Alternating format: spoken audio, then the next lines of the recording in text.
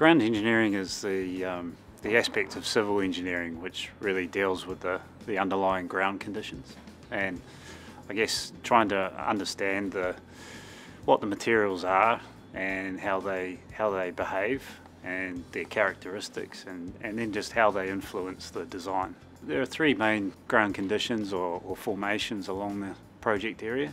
There's a series of materials around the Wellsford area called the Northland materials, and they're really composed of two different geology types. One's really weak shattered mudstones, and you may know it locally as Onerahi chaos materials. These are quite unstable, or notoriously unstable materials. There's also another part of the Northland materials which are relatively stronger limestone materials, which form some of the more gentle slopes around Wellsford in particular. There's a third main geology type, which is soft sediments, which are silts and clays basically in the low-lying, real flat low-lying areas, and where they've been deposited by water. By the very nature of the geology, it influences the route selection. So the Parkeri formation, the stronger or relatively stronger rocks of that formation underlie the steep terrain through the dome, and so by its nature it's crossing lots of valleys and narrow ridge lines, so the terrain's a lot steeper through that.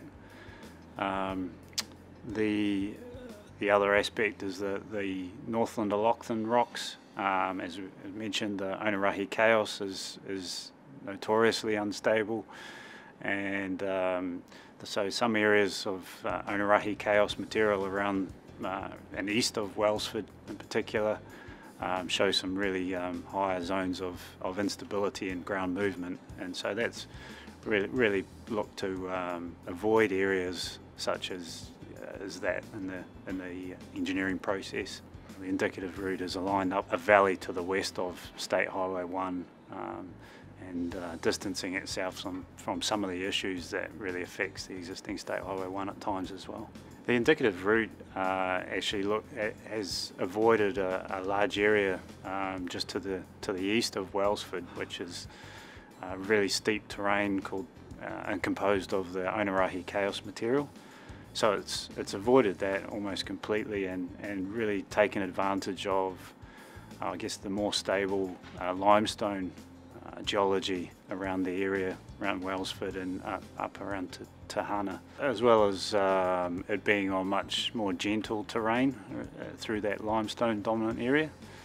It does mean that the engineering measures are a lot more simpler to deal with. There's going to be a lot less earthworks. Cuts and fills will be much smaller scale through that sector because of that avoidance of that unstable terrain as well.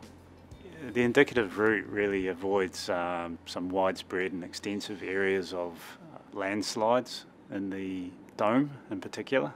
These, by crossing these areas would require some quite significant engineering measures and an element of ongoing risk to the resiliency of the project. So the next steps in the project and things that will be done in the future will involve further investigations and assessments of the geotechnical conditions and the characteristics of the soils, specifically at each location.